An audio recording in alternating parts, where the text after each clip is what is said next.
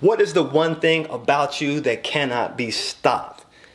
Nothing can prevent you from using this power. Not even God himself will override your ability to do this one thing.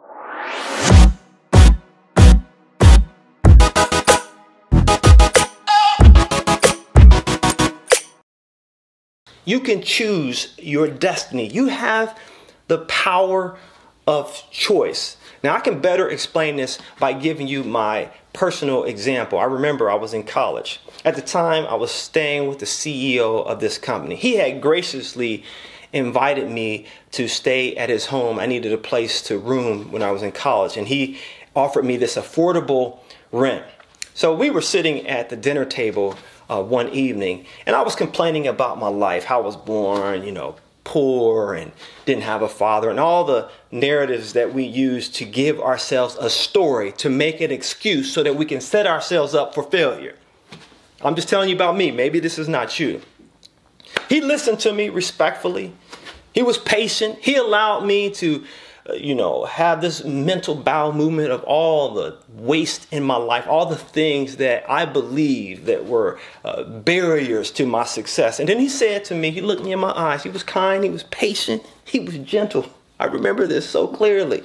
This changed my line of thinking, what he said. He said, yep, you are absolutely right. He said, you were born in a situation that was out of your control. Your father wasn't involved in your life. You were born poor. You lived in a rough environment. He said that is absolutely true. Those are the facts. You are accurate. He said, however, you can choose to be better. You can choose to be better. He said, yes, you have an excuse for being poor. You have an excuse for your environment. You have an excuse for your biology. You can't change those things. He said, however, our choice is the biggest predictor as to whether or not we are going to be great in life. And even God gives you the opportunity to make that decision. That's why it's called free will. It only costs you the effort of thinking. And that's why you have to look at yourself in the mirror every day and think of your greatness that is inside of you and make the choice to live that out. The power is in your hands. And today I truly believe that. And that's the one thing that the economic environment cannot change.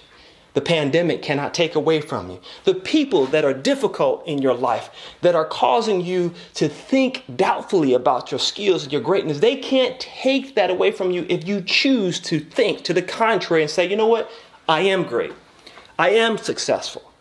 I can do what I set myself out to do because I was meant to do great things in life. And this is my cue that I want to leave with you today. Start right now while I'm speaking to choose to believe that your life is awesome, that there is nothing that you can't achieve, because the reality of it is, and I truly believe this is why I'm doing this, is that you were meant to be great in life. And I want to see you realize your greatness.